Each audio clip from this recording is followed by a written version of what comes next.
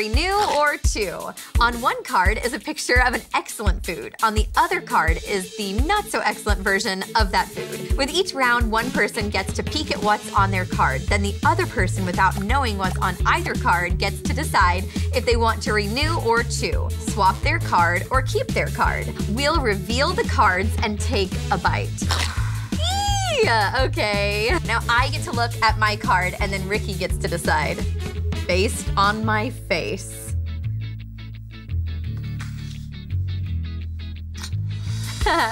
I'm gonna go ahead and renew. I would like to swap with Jamie, and I'm sure that was part of her plan all along.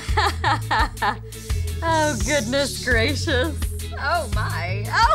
Oh, gross. Oh gosh. Jamie, what do you have on your card? I have chocolate-covered grasshoppers. Oh, wow. I have Keebler grasshopper cookies. My ingredients are mint and fudge. This sounds delicious. Mine's just grasshopper and chocolate syrup. All right, Boom, you wanna get this crunch? I think it's gonna be pretty crunchy. Okay, here we go.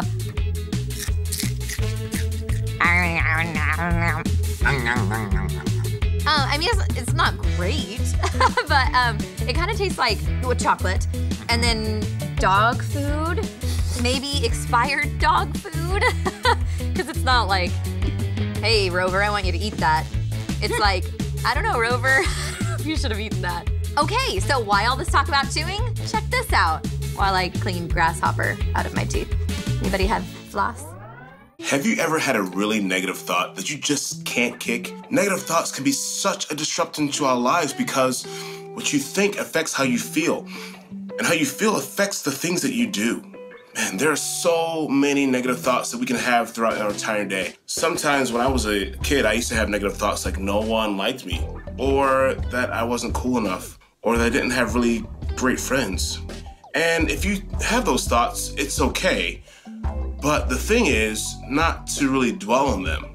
So one thing that you can do when you have negative thoughts that you really can't seem to get out of your head is to renew and chew. You renew your mind.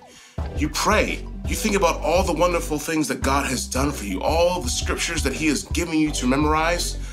So when you feel like you're not good enough, guess what? God says that you are fearfully and wonderfully made. I like to think of some thoughts like birds flying over our heads. So you can't stop a bird from flying over your head, but you sure can stop a bird from building a nest in your hair. Negative thoughts can come and they're not sins. But when you want to renew your mind, you need to go to Scripture to combat those negative thoughts. So remember, renew and chew. If it always feels like you have trouble finding anything good to think about, be sure to tell someone. Reach out to a trusted adult and let them know you need some help.